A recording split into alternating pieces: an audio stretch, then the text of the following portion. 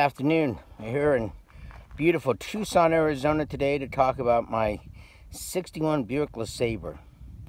61 Buicks, as all cars from GM 61, were pretty much the end of the era.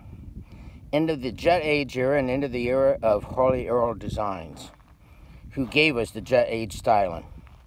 61, they got rid of the fins. They got rid of some of the unnecessary length of the cars. The 61 being about 5 to 7 inches shorter than the 60. But the one thing they kept for us was that beautiful canopy top. Yes, the bubble top. Last year, the bubble top. If you look at the trim down the sides, it almost looks like a very subtle as far as the trim compared to the years prior. 58, which was drowned in chrome, and 59 and 60 still had a mountain of it. But come 61, pretty much you have these amazing tucked in bumpers. It almost look like something you'd see out of a custom shop today.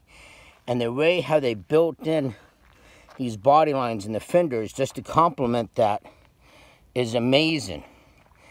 And to go into that Jet Age styling that GM was famous for, the rear taillights almost look like afterburners with the swooping lines coming down from that trim that ends at that pointy nose. The families dubbed this car the Cruise Missile, partially because of this design, but also because of the drivetrain. We will get into that in a second. However, for me, having to serve in the Air Force, I was greeted every day by a F-86 Sabre jet. So the Lesabre, you can see a lot of those characteristics that GM was trying to capture with the with this car. In my opinion, especially with this Lesabre versus the previous ones. If you look at the nose, it comes to a point, but the grille gets brought in like the air index of an F-86 Sabre jet. And then you look at the big canopy again. For 61, it's a little bit taller than the 5960, but the body lines are a little bit lower to give it more of that bubble look, which is why they always dubbed the 61s the bubble top. When you look into the interior, in the back here, speaking of space age, there's a little black square everyone thinks is for a satellite radio. No, that's for a GPS sending unit, so we could still use those factory gauges. Got a Dakota digital water temperature there. And if you look at that headliner, that's pretty much still the factory headliner. Kind of cool to see. The radio is, well, today lies the new computer for the LS3 L680 power plant that now rockets the Cruise Missile.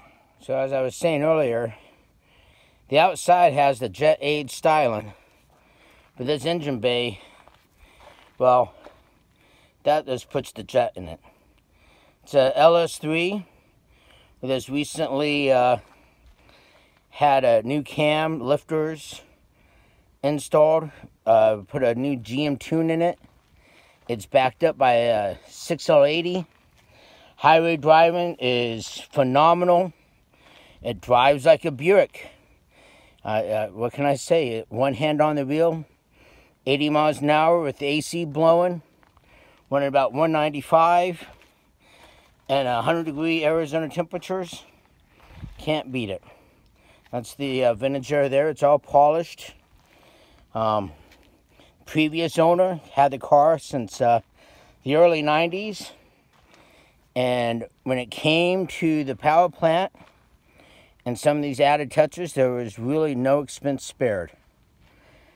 Some of the other touches that I've done is I put Bilstein shocks, pick out some of the gravity that was in the car from when it was originally purchased.